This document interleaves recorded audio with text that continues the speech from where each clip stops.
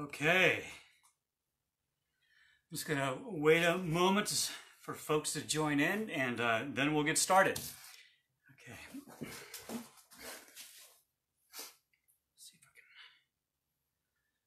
I can. All right. Well, it looks like we have some folks joining in. Anyway, well, listen. Here's to Memorial Day. Yeah, I'll be a little bit briefer today because I know that you're with your loved ones and you're enjoying your day. So, like I said, I'll be a little bit briefer. But I did want to show you this. I did want to show you this artifact, and let me pull this out for you. And I want to ask you, as I show this to you, what this artifact has to do with Memorial Day. Let me see if I can pull this up so you can see it a little bit better. Okay, there's a lot of sort of tissues here and everything. Okay, so I'm showing you this. This is a vest, right? This vest was owned by James Monroe, and I'm asking you what this has to do with Memorial Day in a roundabout way, but what does it have to do with Memorial Day? And in order for me to answer that question, I want you to come with me on a story, okay? Come with me on the story. So, remember this vest, and remember as I'm telling you the story, and think to yourself, what would this vest have to do with Memorial Day? Imagine you're a young James Monroe, okay? And imagine that you're around 19 years old. Okay, you're a young soldier in the Continental Army, and it's hours before one of the most pivotal battles of the Revolution, the Battle of Trenton. Okay, a smaller battle, of course, right? It's a smaller battle, but it was pivotal. It was a pivotal battle, and of course, the Battle of Trenton is associated with the crossing of the Delaware, right? We've all seen that famous painting of George Washington crossing the Delaware, and you know, with the icebergs, and he's standing up on the ship. Of course, that painting has a lot of inaccuracies, but we can talk about that another time. But imagine it's hours before the battle. You actually didn't cross. Okay, you're a young soldier.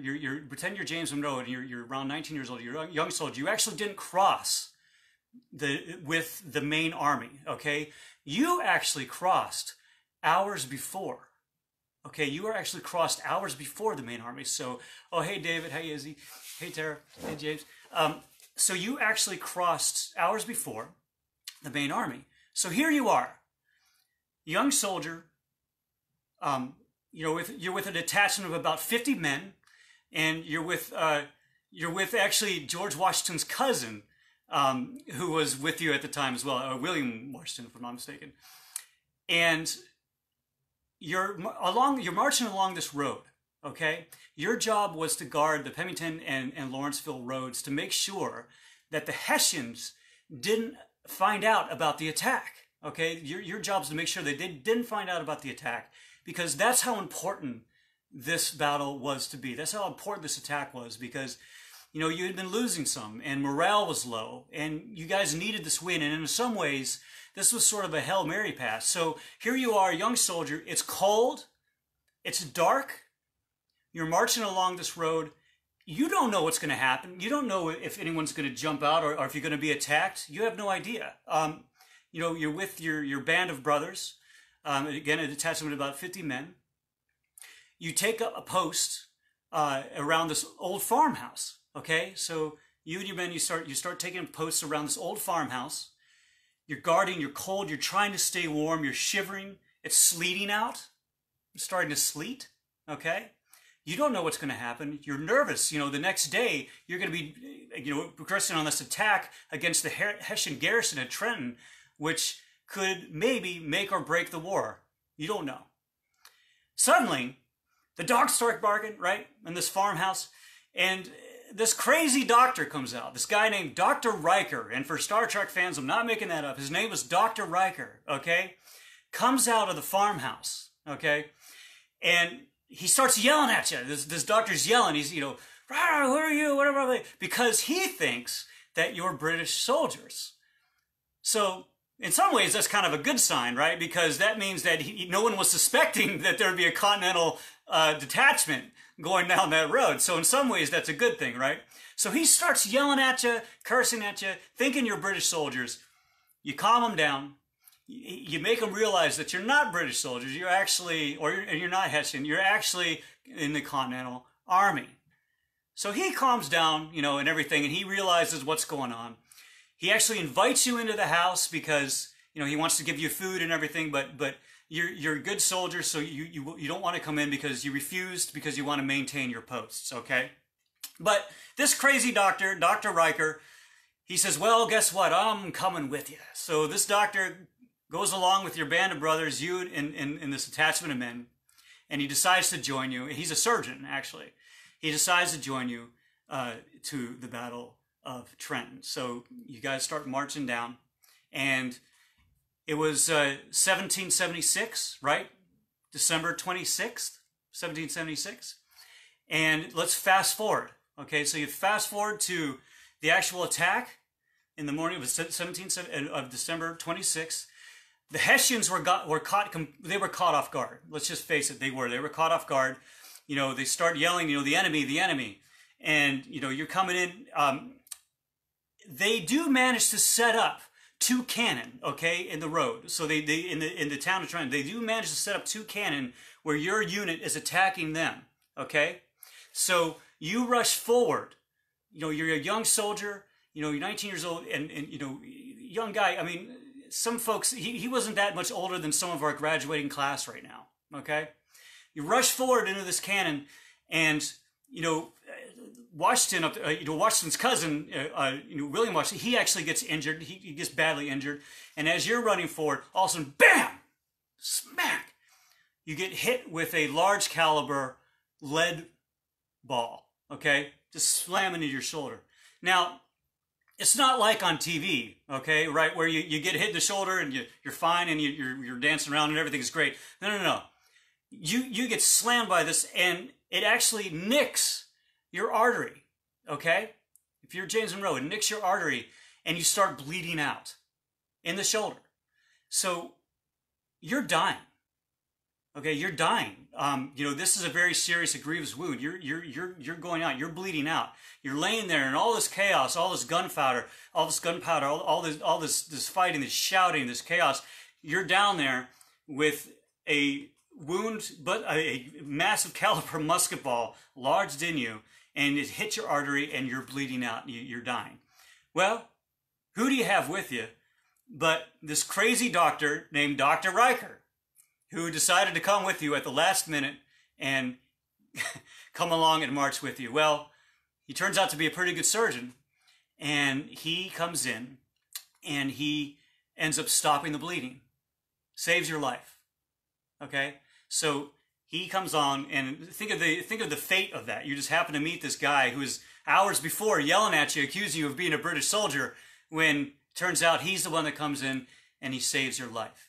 After this gallant act that you just did, you just rushed forward to attack these cannons, okay, to attack these 2 cannon positions. So that was a gallant act that you did, but you were met with a musket ball. So it saves your life, and you actually end up living. You actually end up recuperating in Pennsylvania. So why am I telling you this? And what on earth does it have to do with this vest? And what does it have to do in a roundabout way with Memorial Day? Well, something that's interesting about this vest and some of these other vests that we have here, right? This was worn decades after the Revolution. This wasn't worn during the Revolution. This was worn decades later. It's kind of fancy schmancy, right? It's silk velvet. It's got fancy embroidery. You see that? All there? So this doesn't look like a soldier. This is not a soldier's uniform. But when the conservators were doing work on these vests, okay, they discovered an interesting discrepancy. They discovered a discrepancy that one of the holes for the shoulders was off proportionally in measurement to the other one. And it looked like it had been tailor-made to account for a discrepancy. And what that means is, and what we think that means is, that it was accounting for the discrepancy of the bullet that was in James Monroe's shoulder that he had kept with him his entire life. So this vest was tailor-made to a bullet wound that he had received during the Battle of Trenton, and it became, as his muscles grew on and everything, it became perhaps atrophied because of that service and because of the Revolution.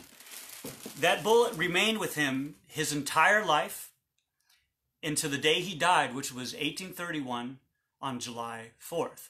And I'm not making that up. So that bullet, and in some ways this vest, that bullet was a reminder every day of not just the Revolution, okay?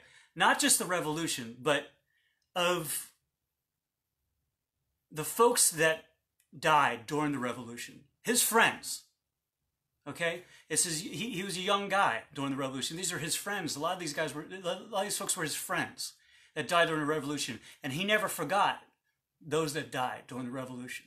And as odd as it seems, this vest in some ways is a solid and a tangible, to this day, reminder of that battle and of the dangers and of the folks that died during the Revolution. And let me read you this quote. Again, I said I'll be brief because I know it's Memorial Day and I know you want to get to your families. But I'll read you this quote by James Monroe. It says, "Though young at the commencement of our revolution, I took part in it, and its principles have invariably guided me since." So James Monroe never forgot the folks that died during his service and his friends that died, and neither will we. So here's to Memorial Day, and here's to remembering all those that we lost during military service. And I hope you're with your loved ones and having a great day. And again, I said I'll be brief, and thank you for tuning in.